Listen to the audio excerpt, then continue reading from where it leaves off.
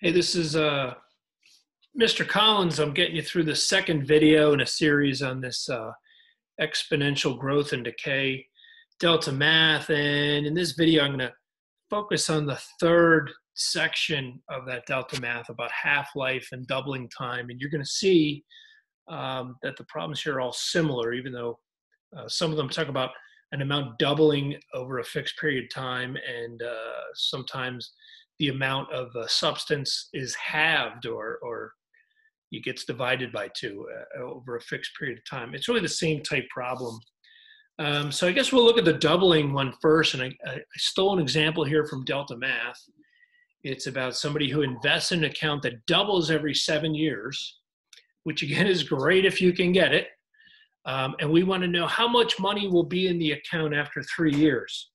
So we need a basic formula for doubling. I'm going to write it here. Hey, do you have to memorize it? I guess not, since you have open internet and open notes in this distance learning time. But I'll write it here for you anyway. A is an initial amount.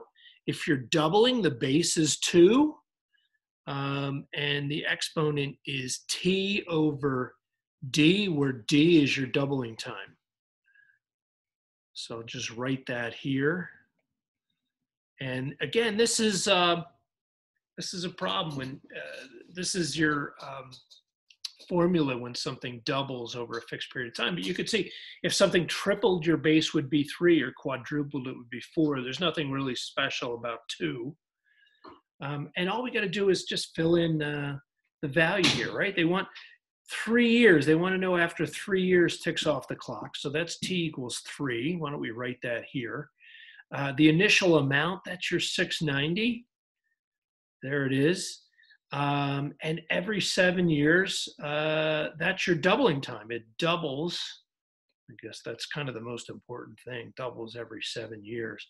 So your doubling time is 7. And this is the easy part. It's time to just plug in what we know, right? So we want a function when t equals 3.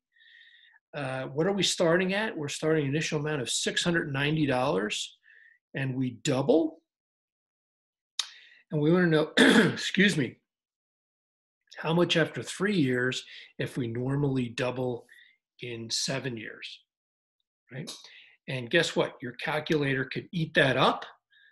Just make sure that this remains the exponent. Actually, I don't really want to circle it, but make sure that remains as the exponent. And of course, the operation on your calculator to get an exponent is that up caret key. Make sure to use that. So if I plug this in to the nearest dollar, this is going to shake out to be about $929.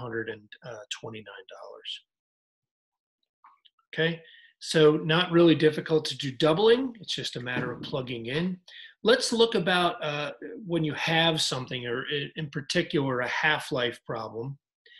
Now, these come up in science class a lot, particularly in chemistry. A lot of elements have half-lives. We can predict how long it takes for a certain element to decay. And this is a typical example of that. An element, every 86 years, its mass decreases by 1/2. That's called its half-life. And suppose we started with 730 grams. Well, that's my initial amount. That's what I'm calling A, right? The half-life, or what I'm calling, I guess in my next equation, instead of doubling time, I'll call that my halving time, is 86. And I want to know, hey, what's going to happen at the end of 9 years? That's my time unit. That's actually my variable here. I guess we need a half-life formula. And here's the one I'm going to use here. It's f of t is a, my initial amount, and then my base is a half, right? We talk about half-life, but if it was a third life, it would be a third, right? And the exponent is t over h, where h is what? It's your half-life, right?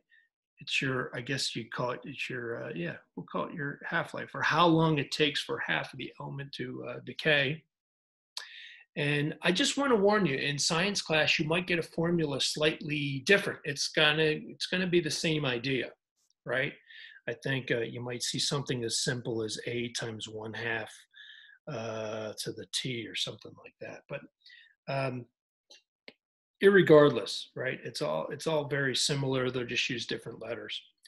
Hey, let's plug in. Let's try to get the answer here. So what do we want? We want to know what's going to happen after 9 years. So that's my t, right? I start at 730 grams of whatever this isotope is. I keep having it. And I want to know how much after 9 years, but remember, it takes 86 years to actually have it. So I'm kind of 9/86 of the way to losing half of my element. That's kind of why it looks so goofy. And again, I'm going to put that into my graphing calculator. And this shakes out to be about 679 grams. So it didn't lose that much. Why? Because it takes 86 years to lose half of it. Only 9 years have ticked off the clock. That's why you only went from 730 to 679. Again, all these problems are very similar, right? You're going to see some starting number, you're going to have a base, and then you're going to have some power up here. That's kind of every growth and decay problem looks something like that. And of course, we use different letters depending on the type of problem you have.